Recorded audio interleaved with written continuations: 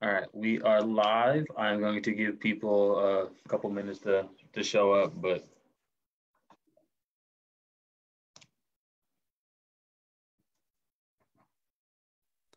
All right, I'm chilling. So whenever y'all wanna start, just take off. Okay. all right, give them a couple more minutes and then I'll start with the intros.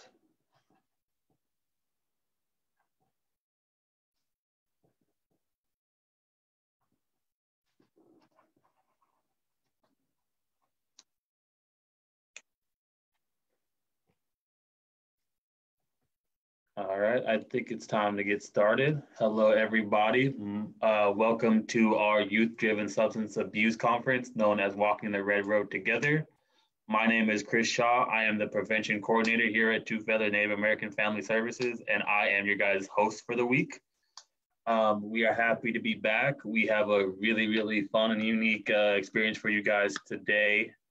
Uh, we have coming back two of our youth who you guys may have saw on Monday, but if you don't, I'm gonna have them introduce themselves. I'll start with Joe today. Joe, tell us a little about yourself and tell us how you're doing today. What's up, Chris? I'm doing good today. Uh, I was just a little frustrated. I had to wake up this morning. No, I just kid. But anyway, yeah, my name's Joseph Lewis. I'm 17 years old. I'm of Hoopa and Yurok descent. Recently just graduated high school, so that's cool. And yeah, I'm happy to be with you guys today. Who wasn't with us last time? Thank you, Joe. Lou. Happy to have you here as always. My other youth, Mr. Milton Mabry. How are you today? And want to tell us a little something about yourself. I'm good, Chris. My name is Milton Mabry. I'm from Hoopa. I graduated high school last Friday, and I'm gonna be attending College of the Redwoods and gonna transfer to Shasta after for heavy equipment. Thank you guys for having me. Thank you, boys, for coming back. I know I had to call you guys late last night and to get you guys over here, but that's all right. I'm happy you guys are here. So it's not just me as our mentor today. We have our other mentor, Ellen Colegrove, is here with us as well. Ellen, why don't you introduce yourself and how are you doing today? Hey, Chris, and hey, Milton and Joe. Thank you for coming on last minute. I really appreciate it. My name's Ellen Colegrove. I just graduated HSU with a bachelor's in Native American Studies and Child Development, and I'm going on to do a master's in social work. And I'm Hoopa. I'm a Hoopa tribal member, but I'm also Yurok and Kaduk, and I'm really excited to have this discussion today. So let's get started.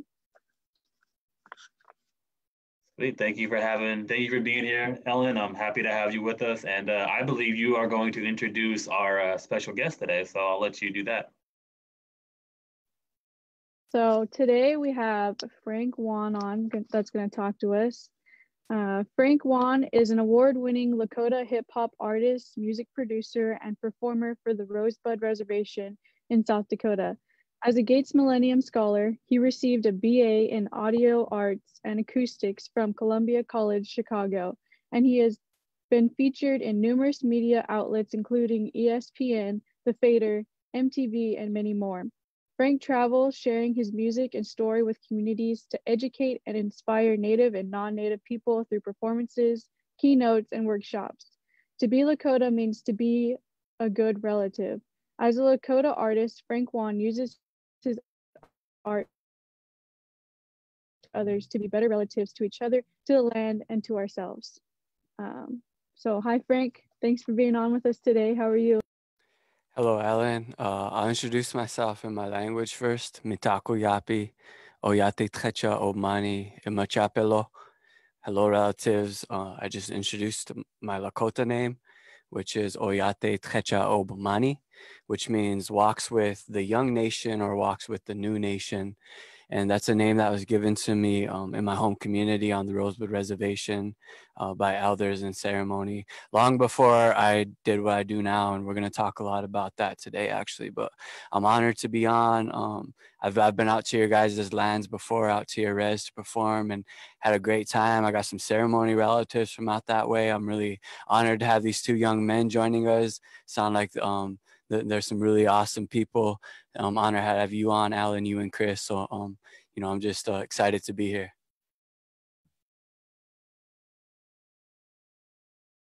All right, so thank you for being here. Thank you guys for introducing yourself. And I guess we'll just jump right in it with the first question. Frank, is music a passion for you or is it something more? Well, music for me, it's funny. A lot of people ask me if I, did it to be famous or for attention. But a lot of people don't know, I think, the struggles I had to go through to even be where I am as an artist. A lot of what you see when it comes to artists is just the tip of the iceberg. There's a lot that goes into even someone getting to the point of, being an artist. But for me, my music journey started when I was very young, and music was a coping mechanism for me, actually, and still is. um, I was a really shy kid. I was really introverted, and unfortunately, also I was bullied a lot at home, by a handful of my cousins for a lot of reasons. And so I was really just kept a lot of things to myself, including how I felt. And music, at that time, I didn't have a lot of things that made me feel good in life or made me, kind of were an escape for me. And music was one of those. I started playing piano when I was around 7 years old. I come from a family of ranchers and rodeo people. Actually, my mom and her sisters ran a ranch on my res, ran by Lakota women, and they did rodeo stock too. And so I was kind of the black sheep in that I was drawn to music. There's no music people in my immediate family, but for some reason it was just calling me. I had an old piano in my elementary school classroom when I was a kid, and I just, I was drawn to it and started just teaching myself. My mom got me a little battery powered keyboard when I was a kid, and I just kept learning. Music, like I said, was an escape. I was also really into sports, so it was like music and sports were the two things that kind of, I think, were coping mechanisms, healthy ones for me throughout my life. I was really in basketball and music were my first loves, I tell people. And I was also into distance running. So, those things combined kind of kept me grounded and centered. But, the older I got, the more music was like a lifeline to me. And I started saving up money to build a home studio when I was around 12 and 13 on my res. And, I'm 30 now. We didn't get the internet until I was 15. So imagine, my res is very rural. It's in the middle of nowhere. We used to have to drive 2 or 3 hours just to, get to a store or a mall, or to, even fast food and stuff. So at the time, I couldn't just hop online and download a beat, or hop on YouTube and find a beat to rap over. I didn't even know what to do. I had to teach myself how to do everything and buy all the gear from scratch. But I started building a home studio at 12. It just became another thing, I think, to focus on, another healthy coping mechanism, just something to put my energy on and to also help me escape. And so I started teaching myself to make beats, and I built the home studio, and it became a place for a lot of my friends and relatives who were into that too, to have something healthy to do and a healthy thing to escape with. To now, I have a group of Native artists that I do that with. So I would say music has in the beginning was a tool to escape and a tool to survive. And I think now it becomes a tool to educate, a tool to inspire, and also to help myself build a career. Now I make a living off of my music. I'm not rich, certainly by any means, but I pay my bills with it, and I get to do what I love and get to do cool things like this. So, music is a passion, and it's always much more than that for me too.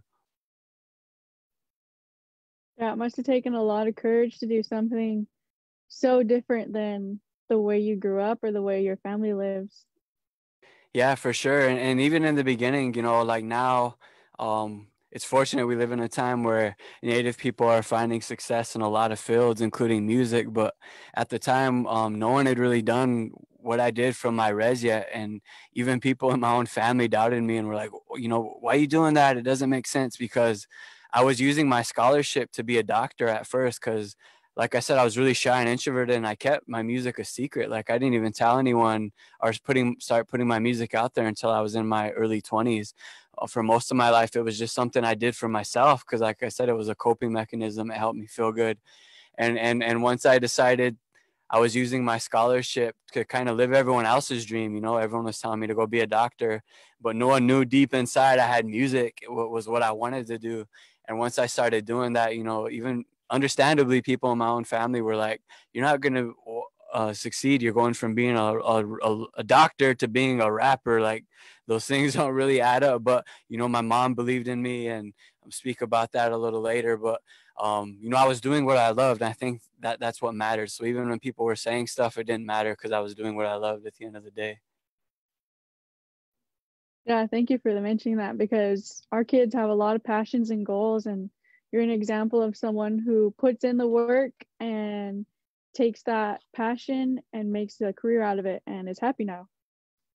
Yes, for sure. And I know that's built into one of your questions later, but it's work at it every single day. And I believe as Native people, we could achieve anything we want to, really. We're so talented. Mm-hmm.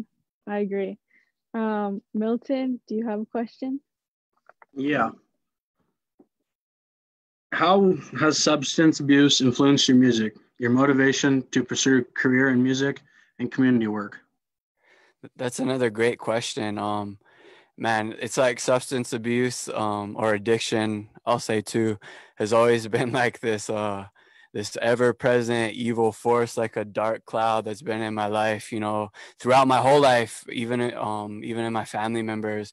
And I think for me, looking back, I was the only one of my cousins that never, slipped into alcoholism, or I definitely struggled with substance abuse, but I was the only one of my cousins that, never let it completely consume me. And that doesn't mean I'm any better, but looking back, I know it was my spirit and I was meant to do what I do now. But I have a great story, I think, that kind of encapsulates everything I want to share about this question, how it's affected my life. So, everyone in my family, I laugh about it, but I laugh to keep from crying. Everyone in my family is addicted to something, from minor stuff to like caffeine to, I got cousins in prison for meth right now, people I grew up with.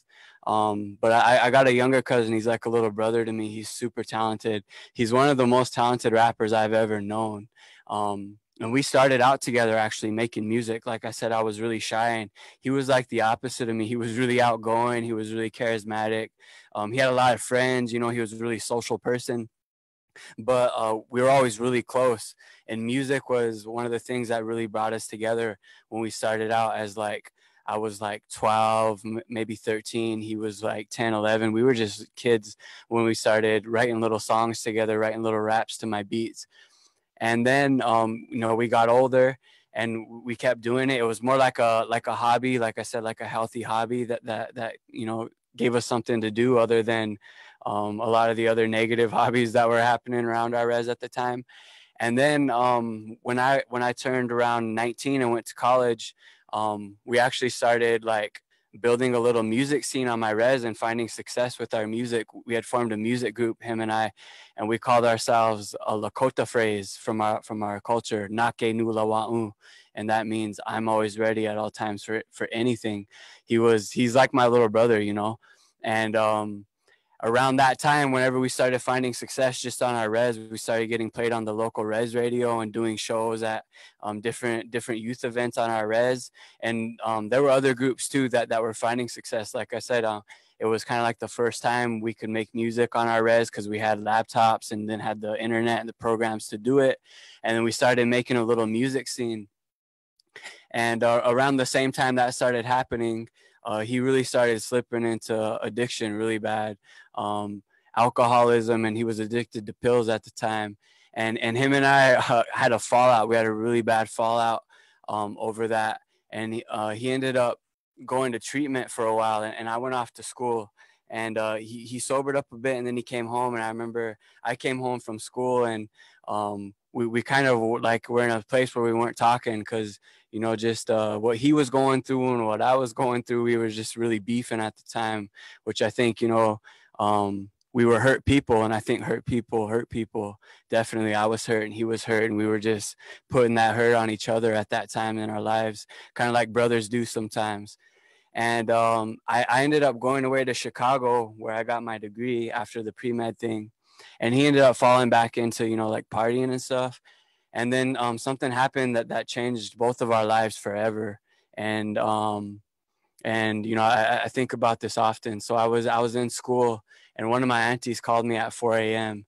And anytime this auntie calls me at that hour, I know it's never good news. It's always something bad. So I answered it, and my relative, she had told me my little brother, he's a cousin, but I call him little brother. He was out. It was his stepbrother's birthday, and they were partying back home on the res. And he was driving home, and him and his best friend was riding shotgun. They were going back to his crib, and him and his best friend had both had really tough lives. Actually, my little brother, his mom is my first cousin, and she struggles with a lot of substance abuse and addiction too. And he kind of grew up at the party, so he just kind of kept it going the older he got. And so his friend had gone through the same thing, and they were like really close because they really didn't have, good parents, stable home life, but they had each other, and they were best friends. And he was driving home, and he wrecked, and his best friend died. And what happened was the feds came and got him for manslaughter of his best friend, and they locked him up and sent him away to a federal penitentiary. And that's not the first time that's happened in my family. Actually, I've had that exact same thing happens a lot on our res, where there'll be a drunk driving accident or an accident involving, someone dying, and the feds will come in and use that as a way to then send our people to federal penitentiaries far away from home. He got sent to one in Cali, in Southern Cali. And we were all so broke and poor, we couldn't go see him. He was locked up for 3 years. But, fast forward, before he got locked up too, he had just become a father, so he was a young father. And then his baby wasn't even barely 1 year old. And then he got locked up. And when he got out about 2 years ago. And when he got out, I didn't really know what to expect, because I had that exact same thing happen to some relatives of mine. I still got relatives in the feds right now for drugs. But, I've had relatives that got out and weren't the same in the worst ways, and were never the same, and just kind of kept going back in. But when he got out, he was completely 180 in the best way. Like, man, his story gives me hope. He sobered up. He came home. He became a good dad. He works for our tribe's radio station now. And we do ceremony together. We make music together. Actually, some light at the end of the tunnel. This year in March, I brought him out to Chicago, where I'm based right now. Actually, for a week, we did an artist residency together. And we were out here for a week, and we did writing workshops and shared our music and story with a halfway house program that's based on the south side of Chicago that I work with, called Green Reentry. And a lot of those brothers had been through a lot of similar stuff that we go through on the res, like, you wouldn't believe it. And it was all Black brothers, grew up in the south side of Chicago, worlds apart from the res. But when we shared our stories and our music, me and my brother, and just our story of healing, and how, he went through all that, and now our journeys kind of went like this. We separated for a long time. He got locked up. I stayed on my music path, but it came full circle, and we came back together, and we came back together around music. And that artist residency was the most powerful thing I'd ever done in my life. Just being able to go through that whole journey with my brother. And, like I said, looking back, and we've talked about this, and he shared how, his addiction was what led him to our falling out, and a lot of the dark things he did that eventually ended him up in prison, So I share that story to also say, that's two different paths, but we ended up in the same place that week in south side of Chicago, sharing our story. I'm no better than him in that, I didn't let those addictions grab a hold of me. I had music, and I'm grateful I had music, that thing to grab onto. And I tried every chance I could to get him to use music the same way, and he did. And in my opinion, he's more talented than I am. He's one of the most talented rappers I've ever seen, but he kind of slipped off the edge one too many times, and got caught up in some stuff one night. But I'm no better than him. He's no better than me. And here we are, getting to do what we love together again. And I'll share with you guys that week we did that, like I said, just follow your heart, follow your passion. It was a tough week of just us sharing our stories, sharing things we've been through. but it really helped a lot of people. We were even gifted like for real gold rings. My brother, he's like, man, I never got a gold ring in my life, and now I got a gold ring, and it came to more opportunities. A tribe in Minnesota reached out to us to do the same thing, so I think there's a lot of redemption in healing too, if you really kind of push through it and persevere, and if you're comfortable finding ways of sharing that in community. I think there's a lot of redemption and beautiful opportunities in our healing, and I just want to share that story, because to me, that's an example of how substance abuse has impacted my family, but also how you can take all that and I think create something beautiful in the end. Thank you for telling your story. I have a similar story. Last year, September 8th, hopped in with a drunk driver, got in a wreck during football season. Everything after that was just been made me look at life different. But thank you for telling your story. I didn't get to be a part of the planning for today. I'm glad I got to hear you speak today. And I think Joe has a question for you. Right on. Thanks, Milton. Appreciate that, man. Oh yeah. For many tribes use song and instruments as a prayer for healing. How has your culture influenced the way you make and work with music as a medicine? Yeah, that's a great question. And that actually leads into another crazy story. So I shared with y'all how I always used music as a healing tool, and as I wrote songs to help me heal and help me cope, and it's still very much the case. So in February of this year, I had a really crazy incident happen to me. So I had a stress-induced seizure for the first time in my life. And, I have to do a lot of work to just make it happen as an independent artist, and managing myself and just putting my own music out. And I think it just caught up to me for the first time in my life. And I ended up having a seizure, and 911 had to be called. I was taken to a hospital on the south side of Chicago, close to where I live. And I got really bad mistreatment because of racism and ignorance. So when I went into the hospital, my partner was with me and trying to explain, that she had just come home from work and had found me passed out, and then I had a seizure. But what had induced it that day, I just started vomiting for some reason, just kept vomiting. I couldn't stop vomiting. I never had anything like that happen. But, looking back, like I said, it was stress. But when I got to the hospital, they for some reason assumed I was smoking PCP, and they would not believe that it wasn't drug induced until my blood test came back that it wasn't PCP. And so I came to in the hospital intubated with a tube down my throat, which wasn't supposed to happen. I wasn't supposed to come to and be conscious, but I came to, and I freaked out because a year before that, I had an accident scuba diving, actually, where I almost drowned. My tank ran out of oxygen on me 15 feet under the ocean, and I was drowning trying to get to the top. Luckily, I lived, but I have a lot of just stuff about suffocating that freaks me out because of that. So imagine, I was out before I had the seizure. All I remember is passing out, and then it was like a dream coming to in the hospital, and I had a tube down my throat and I couldn't breathe. And I instantly started panicking and freaking out, trying to grab the tube. And the hospital marked me with combative disorder, and they had several men hold me down, and they strapped me into a bed with locked restraints and pumped me full of drugs, pumped me full of sedatives. I was out for 2 days unconscious. I don't even really remember what happened to me, but I came to 2 days later in the hospital. I was still really high off of sedatives. They gave me a spinal tap, which really messed with my memory. I had to be told what had happened to me, and my body was covered in bruises from head to toe. Like I looked like and felt like I'd been ran over by a truck just from them holding me down. And another crazy thing that happened was they saw my ceremony scars on my body because I'm Lakota, and I'm going to speak a little later how ceremony really helped me and saved my life too, going back to that when I was 19. But so I have scars on my body because Lakotas, in some of our ceremonies, we offer flesh for prayer. And so the hospital saw that, and they assumed it was self-mutilation. Despite at that point, my mom and my sister had driven out from our res to be with me. They were telling them, no, this is like how we pray. This is a Lakota thing. Like a lot of Lakotas have these scars. But they wouldn't believe in me. So I wouldn't believe my family. They were just, assuming the worst every step of the way.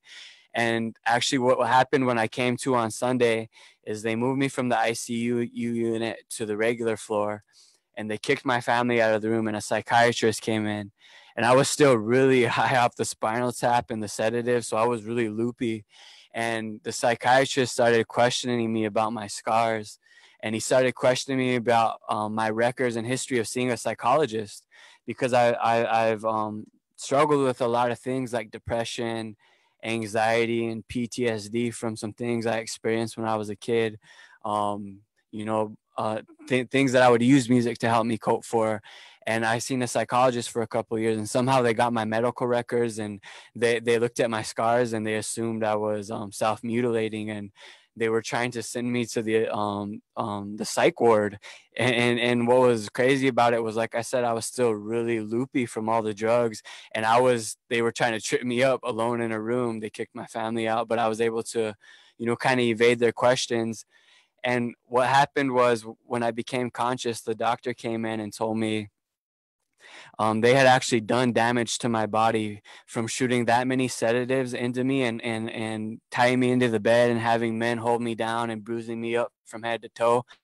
When they cause that much muscle trauma and put that much sedatives into young people's bodies at once, it can cause a spike in a enzyme in our blood. It's called the creatine kinase enzyme, the CK enzyme.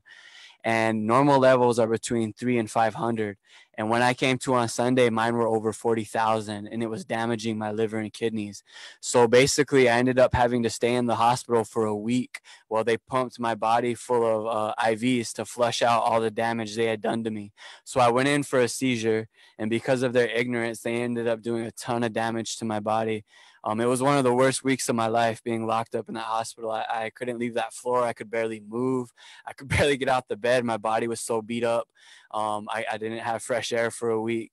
There were even some nights where I ordered meals from the hospital, and they just straight up didn't even deliver the food, So it was a really traumatic experience. And when I got out of that, which was just a couple months ago, I really felt like my spirit had left my body. And that's kind of a Lakota teaching. Lakotas believe that, in different traumas, your spirit can leave your body. We're taught that right now we're just kind of like the old schoolers would say, we're like these meat bodies, these meat sacks inhabited by a spirit. And anything you experience on this life is what your spirit learns and takes back. And they believe that also, like there are times that your spirit can leave you if something crazy happens to you.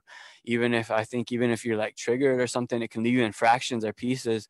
But I really felt like my spirit left my body through all of that. Even just 2 days are just gone entirely. I didn't even know what happened to me for 2 days. I was so drugged up and strapped into a hospital bed. And so, Lakota people believe in calling your spirit back. It's like a daily practice we do. I was taught in ceremony just to say your name and to just call your spirit back when you'd get home. Even like back in the day when they'd call their kids in from playing, they would call their name 4 times after the kid ran inside to call their spirit back. And so after all that, I was like, man, my spirit's gone. Like I need to call my spirit back. But I knew I needed to write a song and do a song to do it. I needed to do something extra. And that's where being a musician, I'm a songwriter, but also playing instruments helps me express myself without words. And sometimes I feel like words get in the way of what I need to express and how I feel, especially because English isn't our native language. I'm not fluent in Lakota, my language, but the more I learn, the more I realize that that language is what feels right to me. English doesn't always capture how I feel, but music does. And so I've never had this happen before. When I came home from the hospital, I stepped out on the back deck of my apartment, and the song was already in my head, like entirely. It was already there, note for note, line for line. Usually I have to work on songs, but I'm gonna play that song for you guys on flute. This is I call this the calling your spirit back song.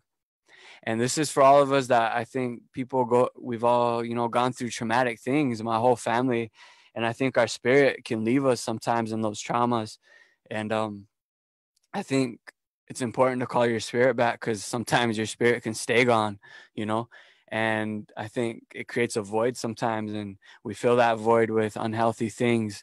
But I think, getting more in touch with my spirit and my spirituality helps me stay grounded.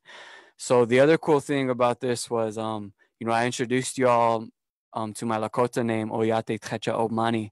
So when I call my spirit back in my language, I say, Oyate Tchecha Obmani Uwo. Uwo means come here in Lakota. So what I did with this song is, because I can't really sing, I'm a rapper, I like sang it through the flute. So you're going to hear it. It's like, Oyate Tchecha Obmani Uwo. So like note for note, you're going to hear me sing my Lakota name in my language through the flute. And like I said, I wrote this song to call my spirit back. This is the Calling Your Spirit Back song.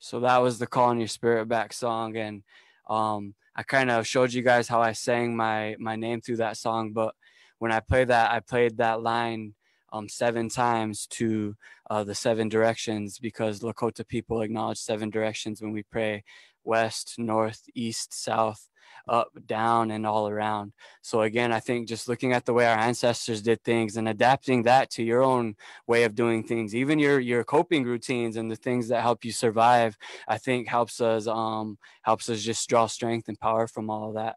So, that's an example of how I use music as healing, and kind of looked at the way my ancestors did that too and apply that to the songs I write.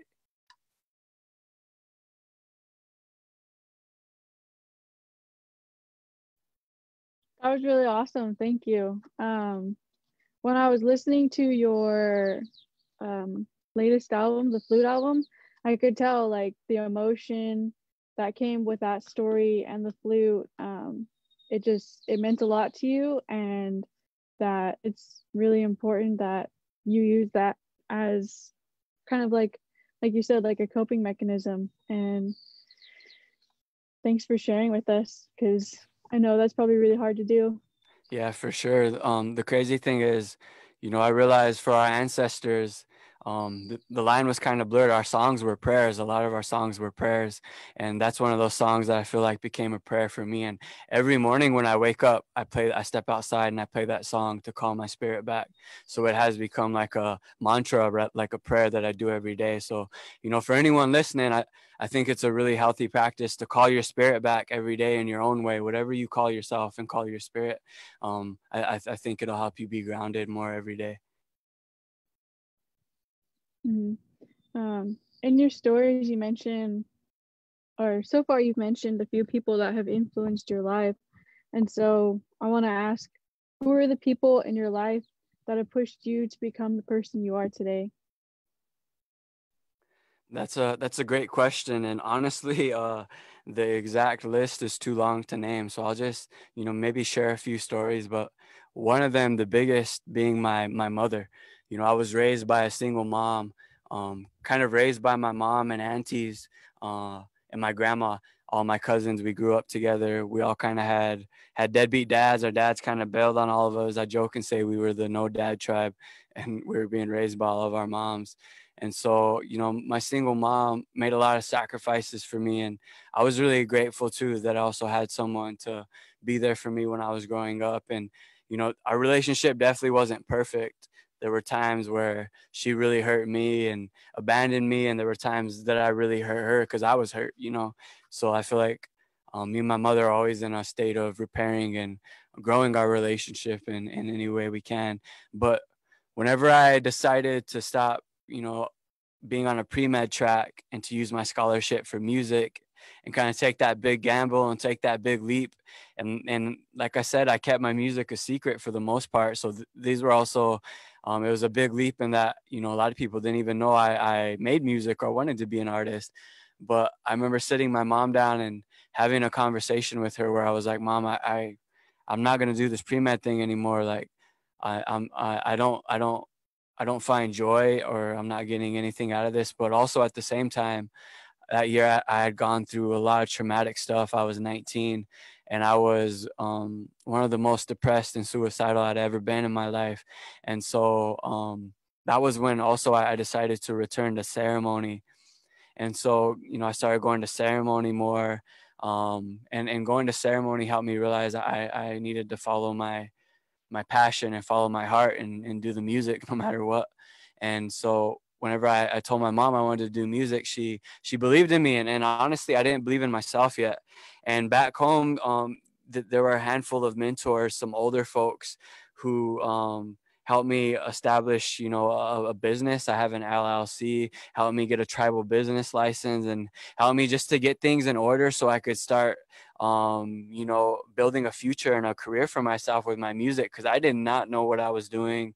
No one had done what I was doing before. I was just kind of figuring out as I went, but I had a lot of mentors along the way that I think saw something in me that I didn't see in myself and pushed me out of my comfort zone, and, you know, pushed me to do things and perform and speak in places that I had never even considered, that I think helped me get to where I'm at. You know, so I think mentors are very important. Another mentor, you know, my mom back home, you know, a couple of uncles and aunties back home on the res, but also some people in Chicago. When I got out here, I had a black professor, this black woman named Claudette Roper, my first semester here. She really helped me realize the strength in my music and story. I didn't believe in myself. I didn't think that what I had to offer the world was really worthy. And she showed me that it was, and she showed me that I was really unique as a native artist. And you know, so definitely along the way, I've had a lot of mentors. And I think that for me, that's going to lead into the next song I want to share on the flute with you all. So this song that I'm going to do is called Wopila, which is the Lakota word for thank you. And I wrote this song for someone who helped me, I think, in a different way. He was a spiritual leader for me. He was a medicine man. His name is Roy Stone Sr., but he passed away, unfortunately, in 2018. But I started going to him for ceremony when I was 19. And up until that point in my life, I was disconnected from my culture, from ceremony, from my language. I really didn't know what it meant to be Lakota. You know, I just knew what it kind of, that I was native and I was growing up on a res. But some of my aunties and uncles started going to sweats with him. And at that time, like I said, when I was 19, I was really depressed. I was really suicidal. I was actually planning on ending my life. And my little brother, who I shared the story about earlier, that was actually at the peak of him and I kind of being at war with each other, and the peak of our beef and the peak of his addiction. And it was right before he had gotten that accident and got sent off. So it was like just a lot of things in my life were going wrong and going bad at the time. And it seemed like there was no hope, even in music. You know, I wasn't really getting booked or anything like that. But, you know, I did it because it made me feel good. But I know we've probably all been to points where it seems like everything lost its life and its color. And I was just trying to figure out why I should keep going. And I didn't seem to have a lot of reasons, I felt like, at the time. And I started going to his place to do sweat and just do ceremonies. And I decided to do a humblecha ceremony, a fasting ceremony, where we go out on a hill with our pipe and we fast for anywhere from 1 to 4 days. It's really hard. It's a big sacrifice. You kind of got to put down a lot of worldly possessions and make a lot of sacrifices to even do that ceremony. But it seemed like a last option, and I did it, and I prayed for answers, and it brought me a dream that changed my life and saved my life forever. and brought me a dream that still helps me today. And it showed me the power in our ceremonies and the power in spirituality and the power in prayer and the power in our culture. And he gave me my Lakota name. So he's also like a father to me, in ceremony, this man. And he's helped a lot of people from my res and from my community.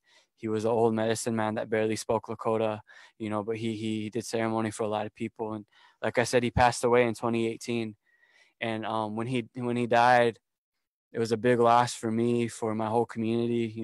Having his place to go to pray and do ceremony every summer was something that really helped keep me grounded. And, I haven't had that for the last couple of years. So it's been hard to find new coping mechanisms, but I found some new places to pray. And I wanted to say thank you to him for saving my life. He saved my life more than once. I definitely know I'd be dead without him. And another thing about how he helped me was when I decided to do ceremony. And in Lakota culture, when we do ceremony, you pick up the chanupa, the pipe that we used to pray with. We fill it with red willow bark mixed with tobacco sometimes, but usually just red willow bark from back home, and we use that to pray. But once you pick up that pipe, you commit to living a clean life, living a good life, including substance free. And so, once I decided to do that, it was really another reason for me to stay sober as much as I could. And actually what's beautiful about that is when I did that, when I became a pipe carrier and decided to do ceremony, that was also the thing that prompted my mom to become sober. My mom drank, and I wouldn't say she was like always alcoholic, but she definitely struggled with it at times. And my whole family has. But whenever I decided to do ceremony, my mom decided to become completely sober too, and has been since then. So that was another beautiful thing that I didn't realize was going to happen. Just, kind of choosing a spiritual life and a spiritual path. But when, like I said, he saved my life, and there are many reasons how. And so I wanted to say thank you to him. So I decided to do it in a song, because my world's been a lot darker since he's been gone. But, I know I would be dead without him. I would have slipped off the edge, and I would have either taken my own life or got caught up with something that ended up killing me in the end, which, happened to a lot of my relatives, some of my cousins, and a lot of my friends. And so, I think about them often, and also in my work and doing stuff like this. Like I said, I'm no better than them. But I think my life and my music and my path was given to me for a reason, to share these stories and to help people in any way I can. So this song is called Wopila. This is thank you. And this is for the person that saved my life back home.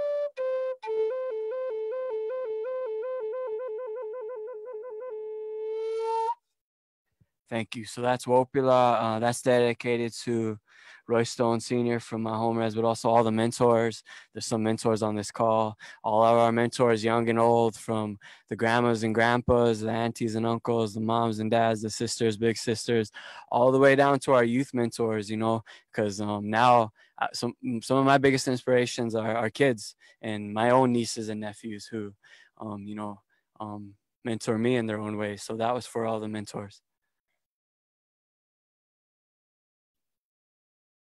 Thanks for that. When it goes into the louder notes, it kind of just like tones it down, but you can still like slightly hear. Okay, I'll adjust my volume on my end. Thanks for telling me. Okay, yeah, and We also have a comment from Lou Hill. They say, "You are so inspiring. Remembering you as a little boy at Stone Sundance." So that's a comment that we got on Facebook. Wow, that's the place I was talking about. That was the place where we'd go. That's so funny. I've been going there since I was a kid, like I said. So that's beautiful. That's cool. Shout out to whoever said that. Yeah. And also, I want to ask Joe and Milton this question also. Who are the people in your life that pushed you to become the person you are today? Whoever wants to go first. I'll go first. There's a lot of people. We got Chris, all my coaches, Tashoni Rice, my parents, of course, Sunshine, Travis Sims, Willie Sims, Chelsea Gibbons, just like all my coaches mainly, they all want to see me do good things in life, and they want me to go to college. So that's what I'm planning on doing. Joe? Pretty much for the beginning for me, I guess it was just kind of like just my parents, just when they were there for me, just kind of in the beginning, like the start of my life. Just me knowing that they were, at least trying to be there, and I looked up to my mom so much, up to a point to where I seen how much strength she had, and even when things were tough and we had no food, we had no electricity, nothing, how much she still strived to just try to do better and try to make things as good as things were. And just seeing her just through how much adversity she was facing at the time, we didn't have money all the time, she always would push to be stronger and try to make her kids feel better and try to put herself above everyone else. And just she was just so strong, and it was just crazy how much she just pushed herself extra just to make us feel better, feel good, and make us feel comfortable. And just my coaches, like Milton said, just all the people who's ever just came up and said just some certain things, whatever word they had to say. I like to say Joe Marsh was kind of a very important influence in my life too. I was kind of at that stage where it was like my sophomore year where I could have went this way or that way, and he kind of made it to where I went on the right path instead of the bad one at that early age. So that I thank him a lot for that, and just everyone who's had a bigger impact on my life to where I really needed it at a younger age. It was awesome. Just those people are out there that make that happen.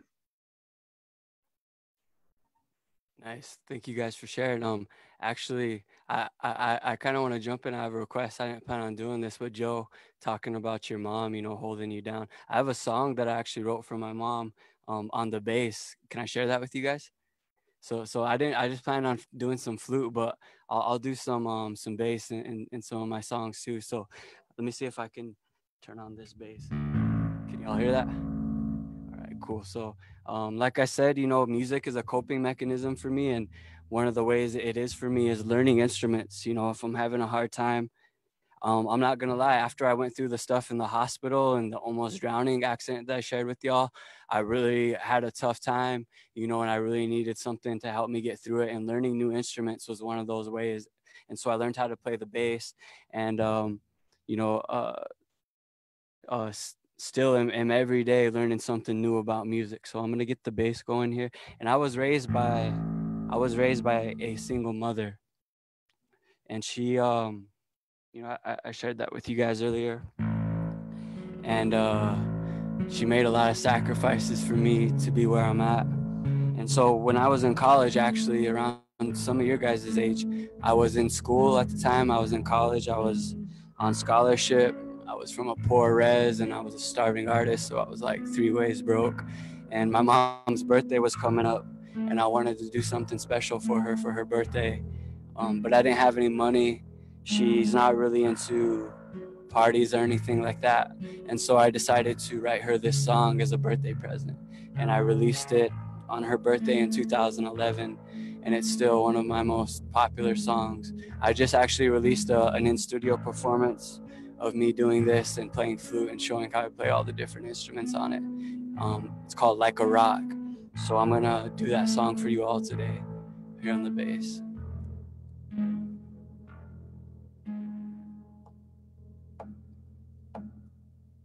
89, we said hello, he said goodbye, daddy left when I was 3 and made us cry, you and I, we had to make it, you found a way, drama came and friends left, but mama stayed through everything, all the fights and all the shame, all the change, I hate that man, don't want his name, told my mom that I'm a Waln, couldn't understand all the things going on between her and my fam, but I was stubborn, I know that I made things hard, you always said, son, I know you're gonna take things far, believe that, I need that in dark times, I think of what you did for me and my heart shines, you took my hand up this mountain, made it your climb, so when I shine, mom, you shine, yeah, a single mother with the odds stacked, you found a way, one day I'll bring it all back, lived all my life, just me and you, every single storm that you see me through, cause I ain't have a dad and we ain't need no man, raised by a woman, you made me a man,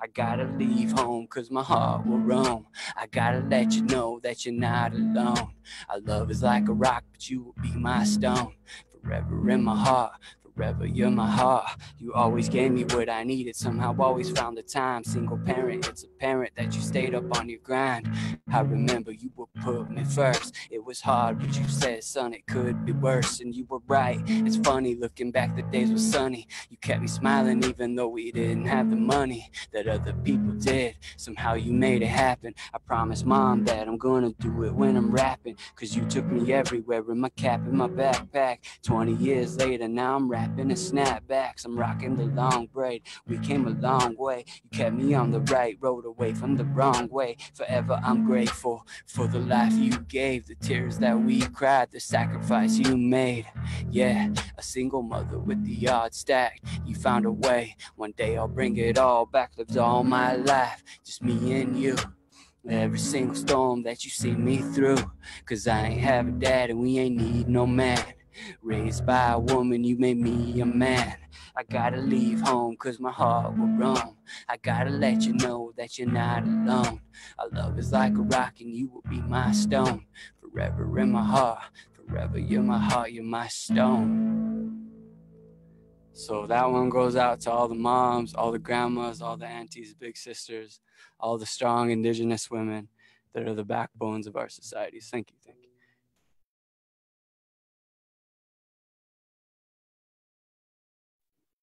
That was so cool. That was like so cool.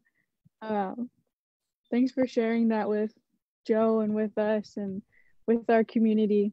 I think the next question will be from Milton.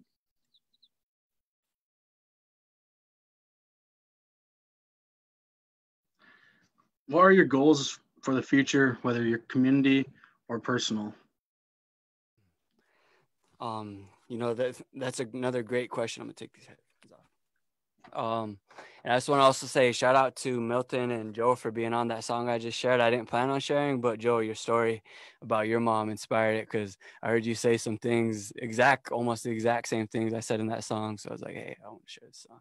But when it comes to goals, I think for me, a lot of my goals can kind of be sourced back to or traced in or rooted in the fact of just of me trying to figure out new ways of using my passion and my gift and the things I love, music, and you know, things like this, sharing my story with people to keep helping people that I care about, people that I love.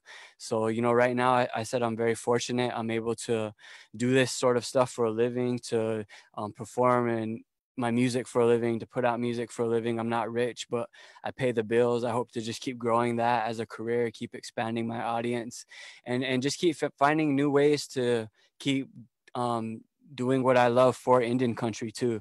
You know, actually, whenever I was out in your community, I did a Q&A at a college, and there were some youth there, and a kid asked me, he said, you know, do you would you ever collab with an artist like Drake? Or, you know, he was talking about like kind of big mainstream artists. And I mentioned to him how that isn't my goal. I don't want to be that big. I wouldn't survive. I think there's a reason why a lot of people that end up becoming famous fall to addiction or suicide or end up dying and self-destructing.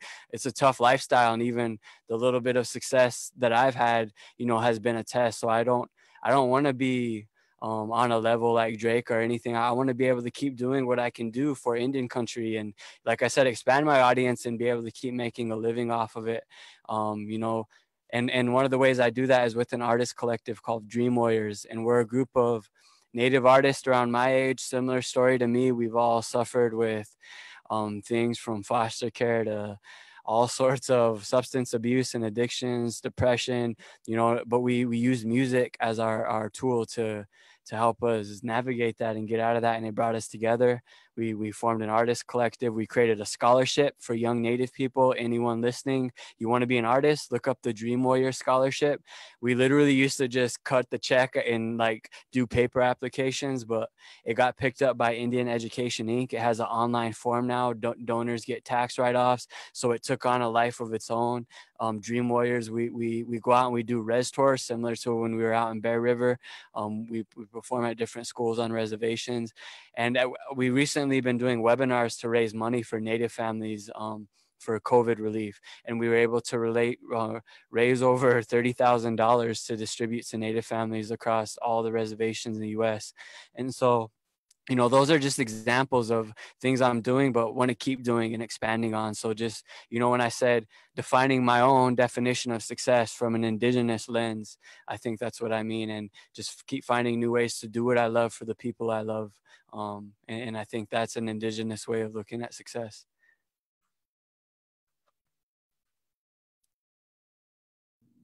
Thanks for sharing that resource.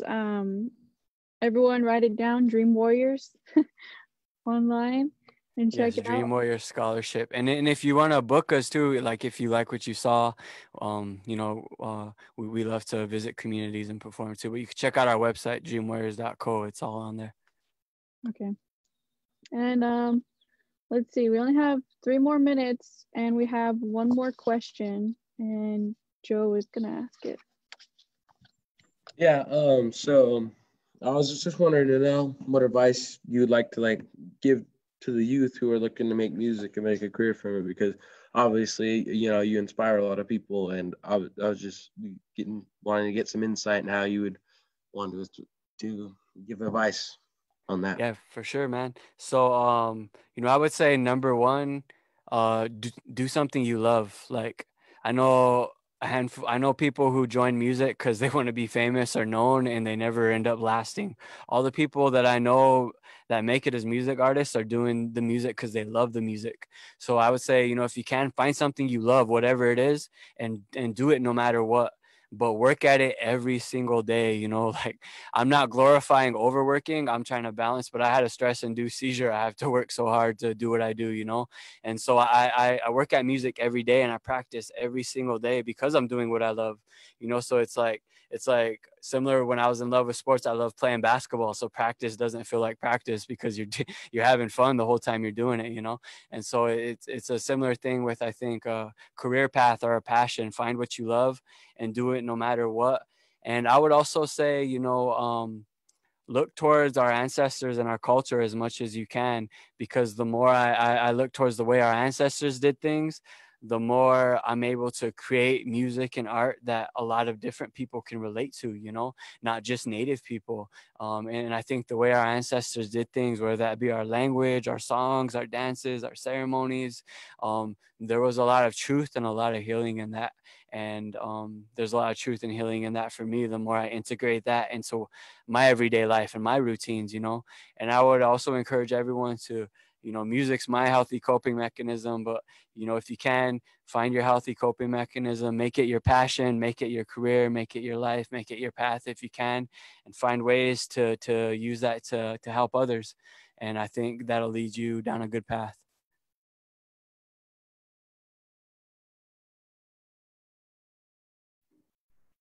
Thanks for listening to us and talking to us, and thanks for sharing your story and your music. That meant a lot to us, and we're very appreciative that you're here. Thank and you. I think Chris has a question. Oh yeah, for sure. Yeah, before I wrap everything up, first off, I want to know where you got that shirt because the Baby Yoda shirt is awesome. Shane Walker wanted to know where you got it too because that's dope. Yeah, for sure. Okay, yeah. So the shirt, actually, my homie, he's a Tewa artist from the Southwest, Dwayne Koya Wena Art. So, if you go on my IG, I'll put it in my story too. But I tagged him. I don't know if he's still doing around, but he did this painting and then did some shirts. And so, he's actually, we've done some merch collabs together. He's designed a merch shirt for me. He's a dope artist. But if you go to my IG and you see this designer, I'll tag him too. So. Sweet. Where do Who we knows? get We some might merch get at? that from. Say that again, Ellen. Where do we get some merch at? Oh, so you can just hit me on social media. I go through my Bandcamp. You can order, but if you want to just hit me directly, send me a DM. I got shirts, CDs, stickers, or if you look at Frank Waln Bandcamp, you can order officially through there too. Either way, I sign and send every merch order, so you could check me out online. And all my music's on iTunes, Spotify. If you like the flute stuff you just heard, I just put out a flute album with those stories, so you could check it out on all music streaming platforms. Yeah, Frank, I would also like to thank you for that song you shared. It was very beautiful. That was awesome. Thanks, man. And shout out to your mom too. Say thank you to your mom for raising a good one. Oh yeah. So we are about to wrap everything up here. Before we do wrap up, I want to know, Frank, do you have anything else to say, or the boys or Ellen has anything else to say before we kind of wrap everything up? I'll just say Wopila Tanka, big thank you to all the organizers, everyone tuning in. It's always an honor when I do anything with Two Feathers. So it's been a pleasure again. It's a pleasure to have you here with us. Joe, you have anything else you want to say before we wrap everything up? Yeah, just a really big shout out. Thank you, for hopping on. It means a lot to us to talk to other people. Just really awesome that what you're doing. Thank you for that. Amazing. Milt, how about you? I just want to say thank you for being here with us. Appreciate it. Sweet. Ellen, anything else you want to say before we wrap all this up? I think I've already talked about how appreciative I am of Frank for being here, and Milton and Joe, thank you again. You guys did so good. And yeah, everyone have a good day. I guess it's sunny now, so we brought the sun. All right. Thank you all again. Peace, guys. See you guys.